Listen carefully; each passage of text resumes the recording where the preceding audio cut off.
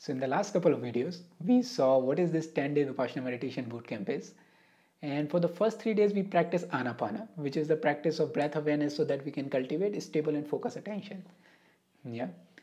And if you spend 3 days in the Vipassana meditation bootcamp, chances are, or at least my initial expectation was that if you put me in a space, in a nice and comfortable space without any distractions, I should be feeling very peaceful, very blissful, very comfortable inside myself, right? Because I don't have any distraction, I don't have to do any work and all this kind of stuff. So I should feel very blissful and comfortable and peaceful inside myself, right?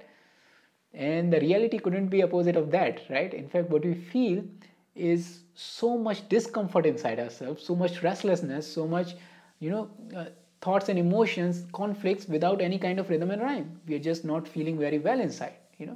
And we see it directly. We generally don't see it because we are so much engaged in so many different activities. But when we sit in a quiet and comfortable place for such a long time, it becomes very clear that we are not doing very well inside ourselves, by ourselves.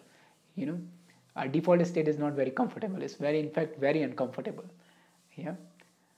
Then the question becomes, why is that? Why are we not feeling very comfortable inside ourselves? And what we can do about it, right? And Buddha looked into this issue, right? Why are we not doing very well inside ourselves? What is going on here, right? And he looked into it and he just kept getting deeper and deeper and deeper until he found the root cause.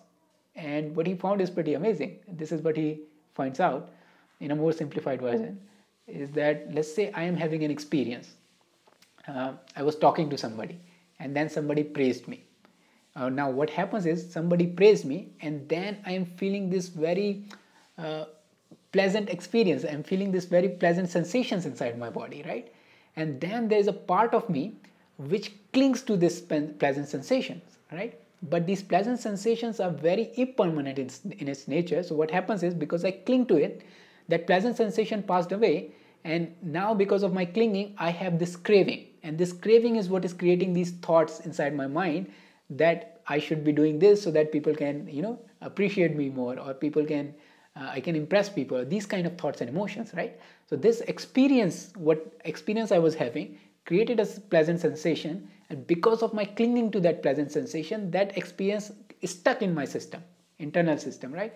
And now that internal, that experience is creating these different thoughts and emotions inside me, yeah?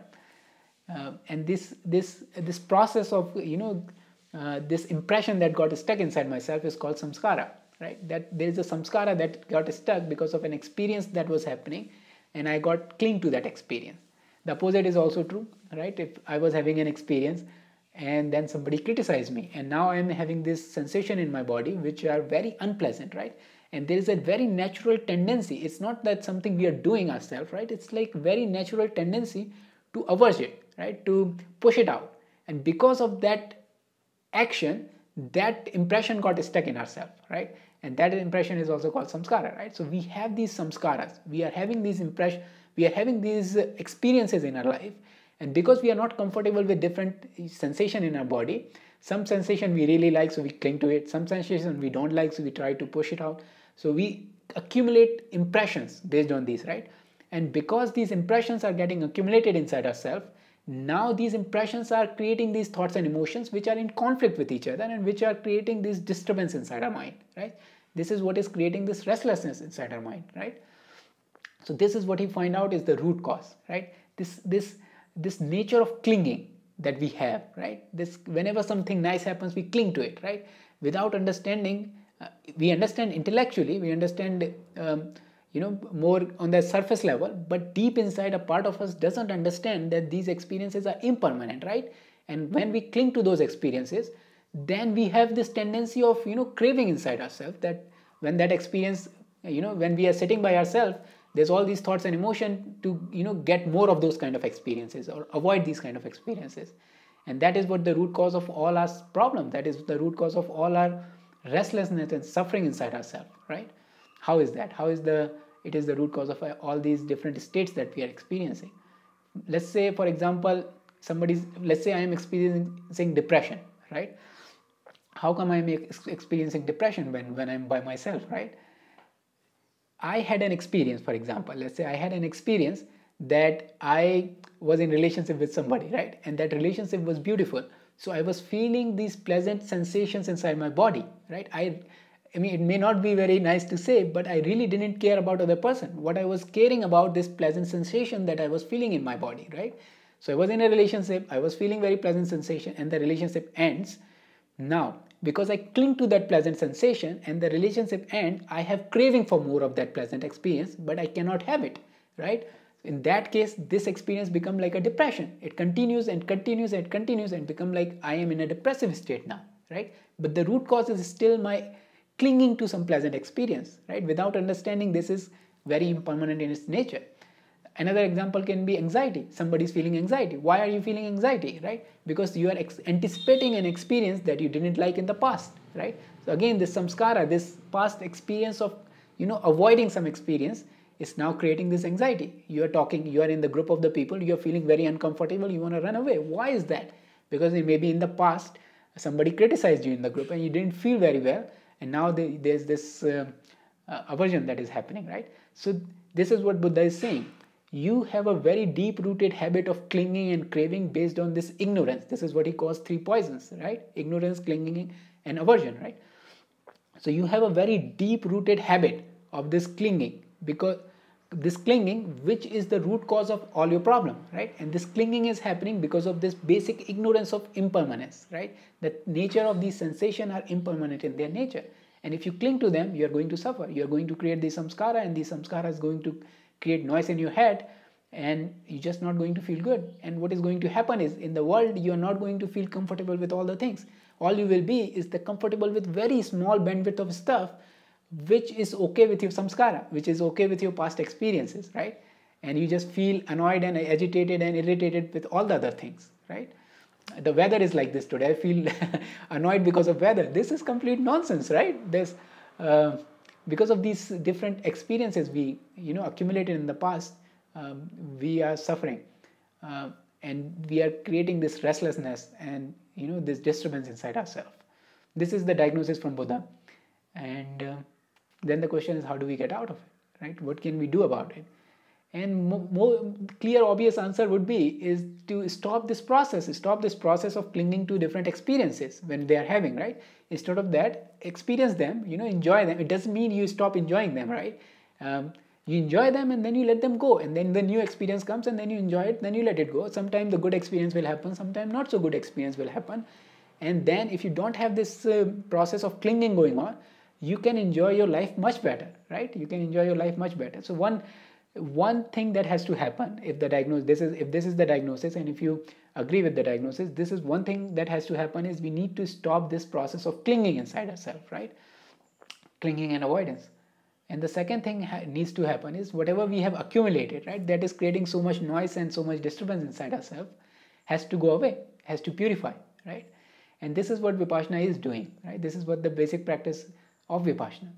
What in terms of the practice, what we do is we just move our attention from top to bottom, bottom to top, and we learn to experience the sensation, right? So the first thing is we need to be sensitive enough to reach that part which is creating this clinging and aversion, right? So we move our attention top to bottom, bottom to top, or in any other direction, so that first we become sensitive about the sensation. What are the different sensations that I'm experiencing, right? Mostly we experience this grosser sensation, like when you're feeling happy, your heart is filled and all these kind of stuff. We are experiencing generally these grosser sensations, but they're even more deeper and subtle sensations that are happening, right? So Vipassana makes you very sensitive about your sensations, right? What is happening? What kinds of sensation we are feeling, right?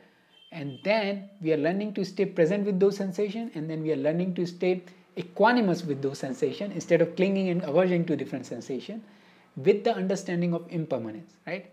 With the understanding of, this is not going to last forever. This sensation is impermanent, and if I cling to it, I am going to create this samskaras and this craving, which are going to make my life harder, which is going to make everything inside myself very restless, right?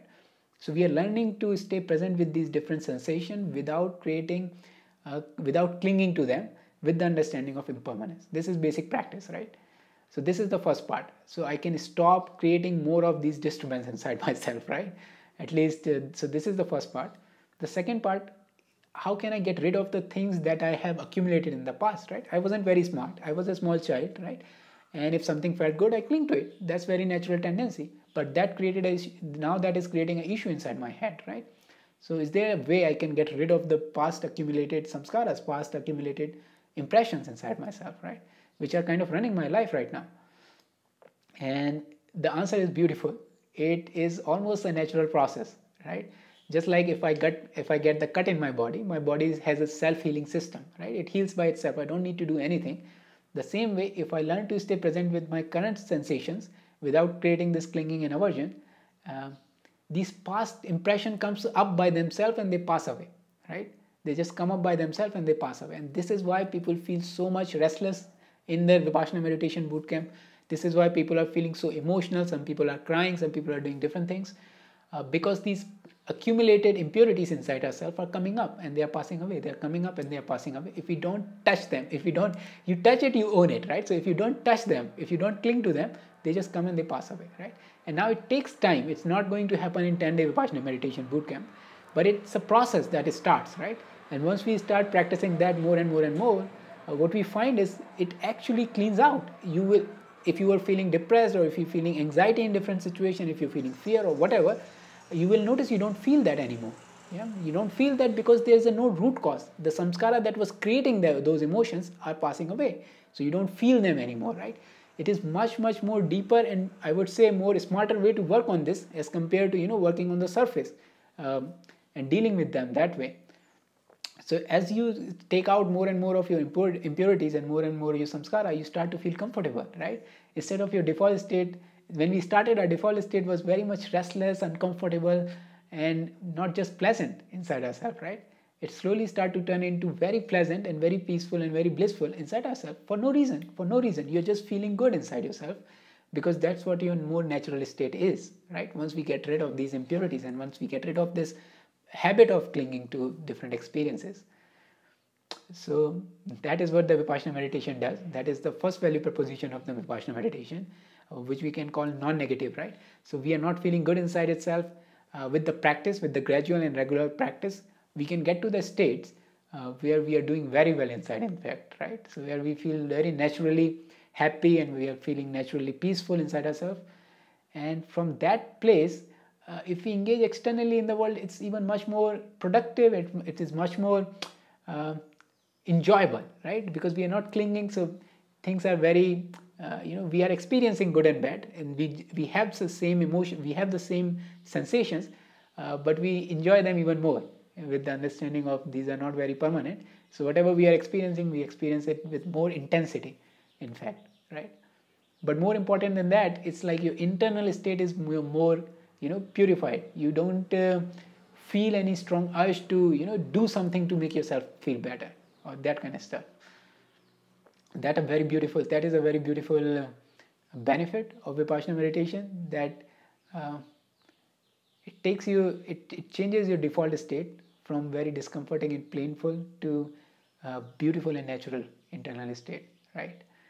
And in the next video, we'll take a look at the positive. This was more like non-negative. We will see a more positive aspect of Vipassana meditation, which is how it leads to clarity and insights. Yeah.